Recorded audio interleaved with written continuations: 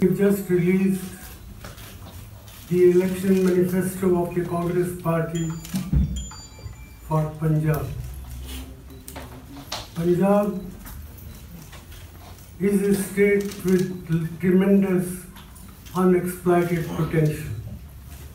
This potential has not been exploited because of mismanagement of the government in the last 10 years.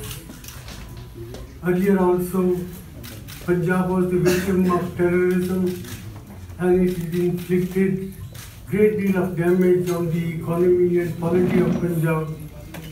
And the challenge before Punjab is to rise all above this din and recognize that the people of Punjab need a better tomorrow.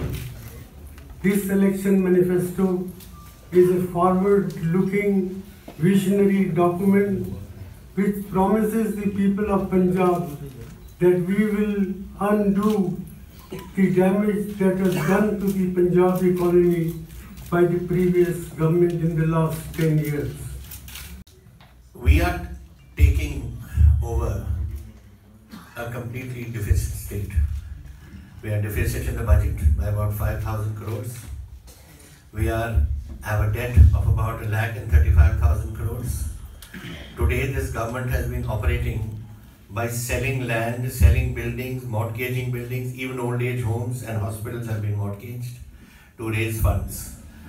Some funds like the Mandi Board, which prepares the roads and infrastructure of the villages and all, have been mortgaged for 7 years. They've taken the money in advance.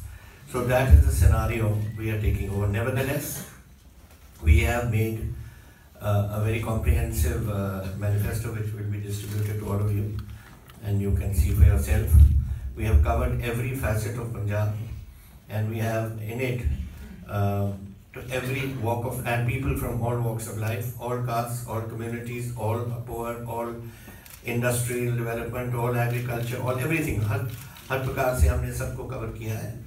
And you will ask how we are going to meet.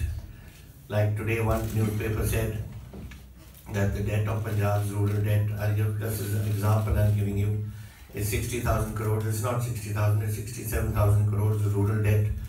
But the credit, the debt to the farmer for farmer inputs is 31,000 crores. Our population is 2 crore 90 lakhs. And 90 lakhs of our people are between the ages of 80 and 35, and that's where the job availability is required.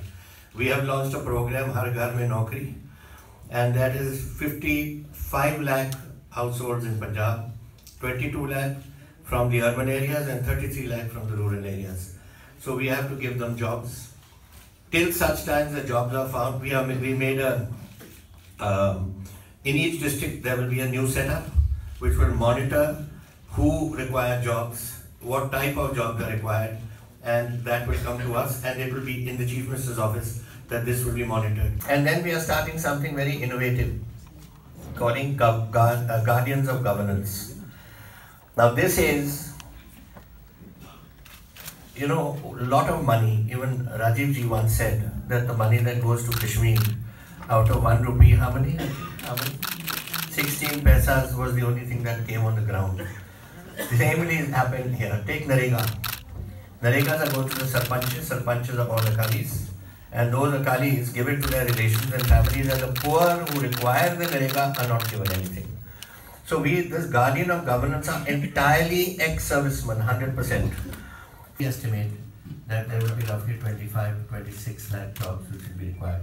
मैंने आपको अभी बताया हुआ है कि जब हमारी last year थी 20 लाख एक साल में हम नौकरी का प्रबंध कर दिया था. So covering 20 lakh, 25 lakhs or 30 lakhs is not a problem. I think in 2 या 3 सालों में हम इसको कर